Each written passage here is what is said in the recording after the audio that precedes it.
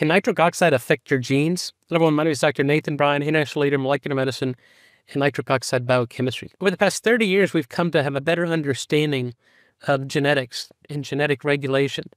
So the DNA blueprint you have doesn't necessarily dictate your outcome. There's a phenomenon called epigenetic regulation, where we can silence genes, we can turn genes on, we can turn genes off. And you can actually measure this through histone methylation, DNA methylation patterns, and the expression of certain genes in certain patients. And nitric oxide is one of those epigenetic regulators.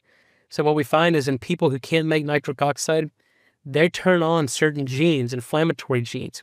When we produce nitric oxide, when we optimize nitric oxide production or increase the natural production, then we turn on the anti-inflammatory genes. We turn off the inflammatory genes. So nitric oxide, among many other epigenetic factors that are controlled by diet, lifestyle, many environmental influences, nitric oxide is probably one of the most important epigenetic regulators of that. So pay attention to it. It's just not the readout of blood pressure or sexual function.